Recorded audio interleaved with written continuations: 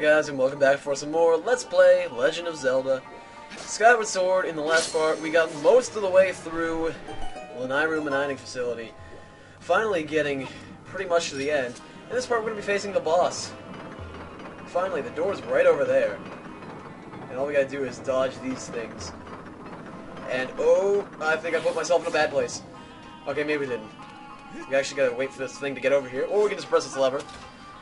Because in order to get to this boss, we have to have this card over here. And now we can... Shut up, V! This is the third temple, I know how to do this! You idiot! Shut up!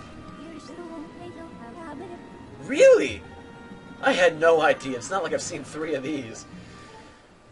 There couldn't be anything lying behind this. And yeah, if you actually tilt it like this, it looks like it fits, but it doesn't. And I swear there's one where you can make it look like a swastika, and it's really weird. Alright, well, I think this is the way it pulled. No, it's not. Okay. Well then, maybe this isn't as easy as I remember it being. Oh, hey, that looks like it fits. No, it doesn't? Okay. I can figure this out. I'm a genius. I can do this. Oh, hey, that looks like it fits. Right? No? What way fits? Oh, this way? No? This way? This way fits. Right? That looks pretty damn good, thank you. Thank you for going in. Thank God it fits in the hole. And get ready for disintegration! Alright, let's go fight the boss of this friggin' dungeon and get the hell out of here.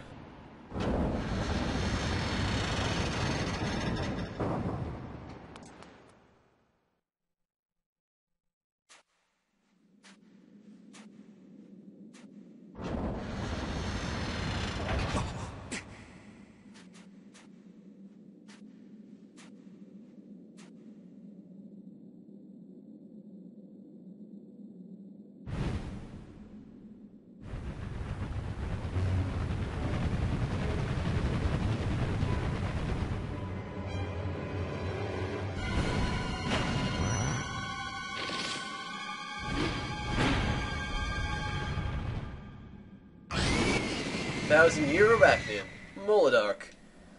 So does that mean it's from the same time as the Thousand-Year Door? Alright, well this guy's pretty easy. All you gotta do is keep attacking with one of his claws, pretty much, and then you can take out the other one afterwards. I suggest taking out the big claw first, but I was stupid and targeted the small claw, so whatever.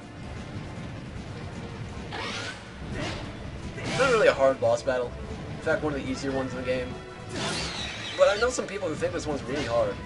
It's more annoying than anything because of the fact that his claws have so much freaking health, and you can actually screw yourself over when he enters his second phase. Because one of his attacks can actually just screw you over. But he's fairly easy. He's catchy music. I'll give him that. It's really dramatic. All you gotta remember to do is backflip here. I don't even think I'll take damage because it's fairly easy. As long as I don't do the stupid move I almost killed me the first time I did this. Which is get too close to him when he's in his second phase. It's gotta be painful to completely lose your hand. Because of a guy from the sky. And what he'll do here in his second phase is he'll burrow underground, and then that's where the Gust Bellows comes in. And that's where you use this item. And then you move out the way here. And, yeah, just stab him when it turns red. Ooh, but occasionally the stab won't work too well.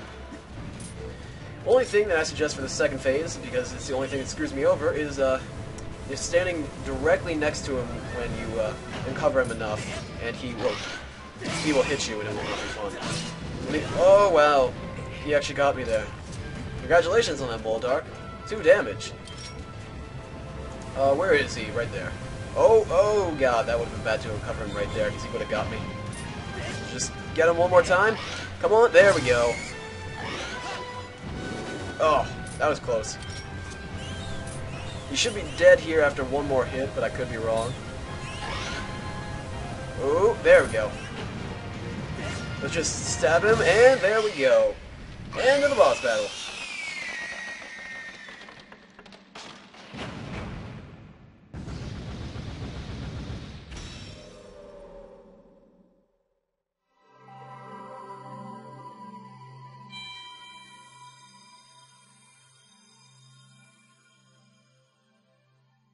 So pretty.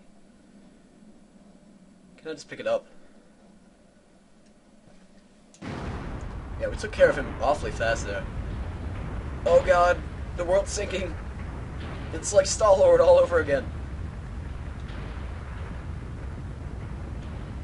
I don't understand how Bieber's not moving when it's going in a circular motion.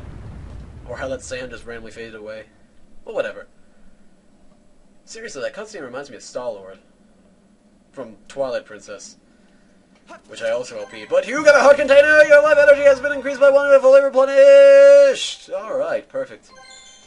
And this also, just gotta say, this reminds me of the train station from Spirit Tracks, which I'd never finished that game, but a lot of things remind me of Spirit Tracks in this past area in Lanayru and whatnot. Which just makes me think that Spirit Tracks takes place before this, but that's controversial, and I probably sound like a dumbass, because I haven't finished Spirit Tracks yet. Alright, well, we get this empty hallway, which looks pretty cool. And we just gotta hit this time shift stone to make everything come back to life once more.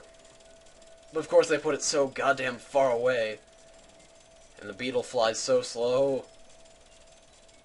Any day now. There we go.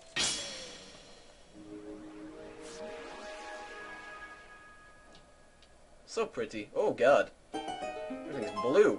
First time I saw this cutscene, I thought we were underwater. Oh wait, actually, now that I think about it. I don't want to spoil anything.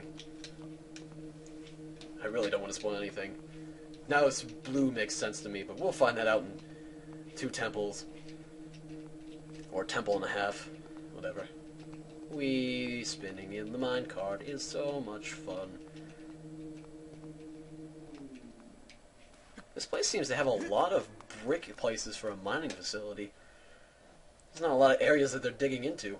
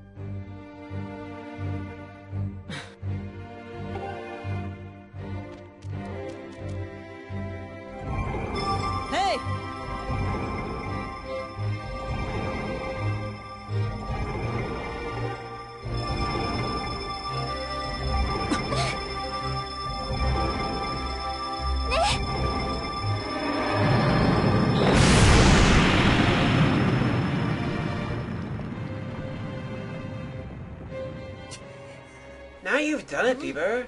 I blame myself. I should have reprimanded you the last time we met, but instead I was soft. I take pleasure in punishing you, but I have no time for recreation. But next time I'll do more than just beat you senseless.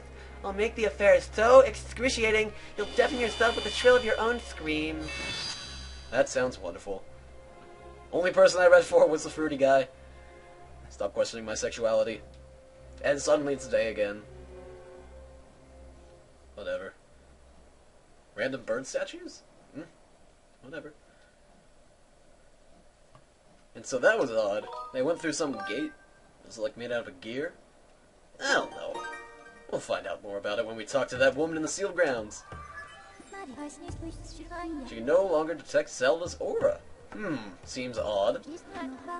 The moment the gate was destroyed, Zelda's presence disappeared from my readings. You can no longer search for her with your dowsing ability. Zelda's companion instructed you to meet with the Ancient One in the sealed grounds. This corresponds with the records in my memory. I propose that we travel to the sealed temple. Really, I had no idea. Well, what's really odd here is that there's random rupees on these pedestals. I've always found that weird. But whatever. And let's actually just save this thing right here so we don't have to do it later. There we go. And this is actually the Temple of Time, which makes no sense to me. But whatever.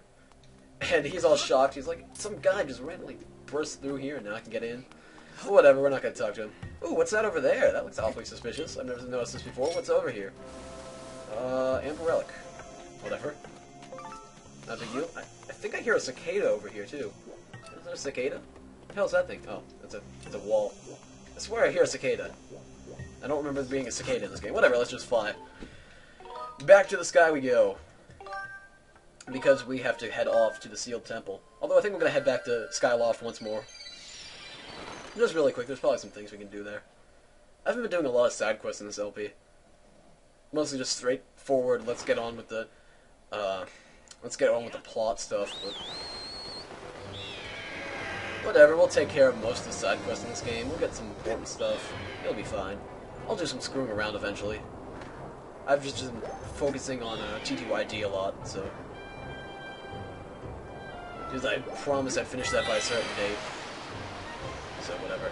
Let's just head over to the bazaar first, and then Beetle will probably have some cool stuff for us too, so first things first, let's take care of this. How many heart pieces do we have, I wonder? Because I think we can get one of those with one of the goddess cubes we got down in Lanairu. Let's see. Can I check on my things through here? Oh, that's right, you turn the page by that. Doesn't make a lot of sense. Where does it have the heart pieces? Oh, it's right there. We have no heart pieces. Okay. Whatever, I can deal with that. Okay, well, let's just go ahead and talk to Mr. Gondo here. See if we can upgrade some of our stuff. Perfect. Actually, never mind really quick. There's something I want to do first. Why did I even come talk to you? Well, I made a mistake. Jesus Christ, you don't have to be such a dick about it. God. Well, I believe we can actually... No, we can't. You should have a new shield. Why don't you have a new shield? Dick face. Well then, upgrade my shit, bro. Not my shield, though. I don't need my shield upgraded. What can he repair? Let's get the net upgraded for... No, I need an evil crystal. I know where to get that, though. It's best to get that after the next temple. Dusk Relic. Oh, I can't get that until the next temple. Hornet Larva, don't have enough. No. No, I can't upgrade anything. Well, that sucks. Well then, I didn't change my mind. You just don't have anything that I can upgrade. God damn it, Gondo. Shouldn't he have another shield? I swear he should have another shield. Whatever. Nothing to do here. I guess we can just head to Beetle Shop then. Okay, where's Beetle Shop? Right over there. Let's just go ahead and grab this slingshot and hit his bell. Nope. Get it? Get it? Come on. There we go. And now he should lower it right over there. So let's go ahead and get on Beetle Shop once more. Grab onto it, you idiot. God. Silly beaver, stop being so stupid. I still want to know how this ship is possible. It doesn't seem possible. Well, he should have some good things for us to pick up. Namely, another wallet. Ooh, he doesn't have any more wallets, so I guess we've upgraded our wallet to the fullest we can go for right now. And this is another adventure pouch. Should we pick this up? I don't really know. 600 rupees? Yeah, it seems like it's good enough. And now we can fit one more thing inside, which is cool. I think you can actually buy one more, but it's like 1,000 rupees. So, whatever. That's good. Now we have a pretty big adventure pouch, and when we pick up some items, we can do some stuff with it. And you know, I'll just end the episode here. In the next part, we'll take care of some stuff in the sky before heading over to the sealed grounds and advancing the plot. So, thank you guys for watching, and in the next part, we'll do all that stuff that I just mentioned. Goodbye.